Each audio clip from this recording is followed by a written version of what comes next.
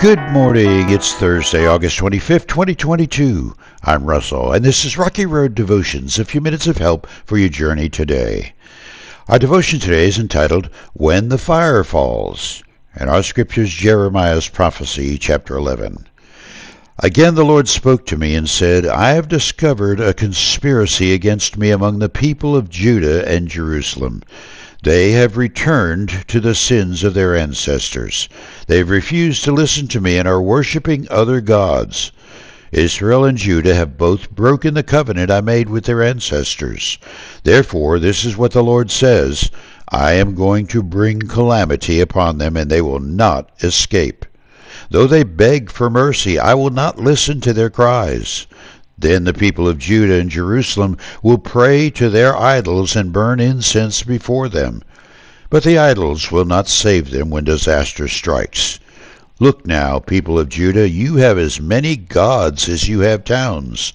You have as many altars of shame, altars for burning incense to your god Baal, as there are streets in Jerusalem. Pray no more for these people, Jeremiah. Do not weep or pray for them, for I will not listen to them when they cry out to me in distress. What right do my beloved people have to come to my temple when they have done so many immoral things? Can their vows and sacrifices prevent their destruction? They actually rejoice in doing evil. I, the Lord, once called them a thriving olive tree, beautiful to see and full of good fruit.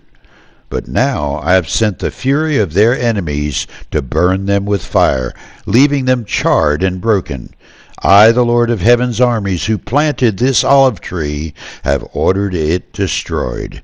For the people of Israel and Judah have done evil, arousing my anger by burning incense to Baal. Fire can be a good or bad thing depending on how it's used. In the kitchen, it's a wonderful presence, helping to prepare a delicious meal. In a dry forest, it's a death knell for wildlife's habitat. The same is true in spiritual matters. God's Holy Spirit is sometimes represented as holy fire, such as the day of Pentecost, when the Spirit energized the birth of Jesus' church. Fire is also a reminder of God's judgment. Jesus often taught of God's love, but the theme of judging those who say no to God's ways was always close at hand. When teaching his disciples about his love for them and how vital it was for them to stay close to him, enabling God's mission to bring his love to the world, Jesus then whispered the consequences of refusing. The fire would fall. And unlike the good fire of God's presence on Pentecost, it would be the consuming fire of God's judgment. John chapter 15. Anyone who does not remain in me is thrown away like a useless branch and withers.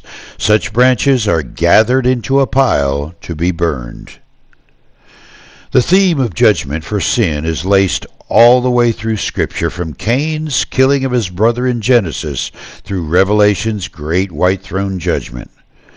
In Jeremiah's prophecy, it's hard to miss how clearly God said that it was he who was responsible for the woes that would fall on his people because they had wantonly broken their covenant vows with God.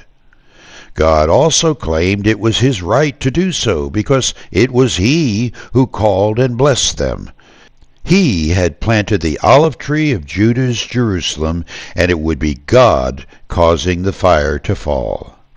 For you today, among most of the world's once Christian churches, there is today a deadly coldness when it comes to Pentecost's fire.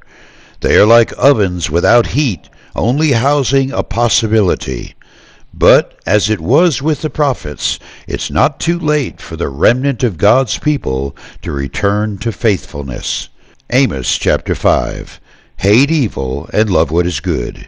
Turn your courts into true halls of justice. Perhaps even yet the Lord God of heaven's armies will have mercy on the remnant of his people. You chew on that as you hit the rocky road. Have a blessed day.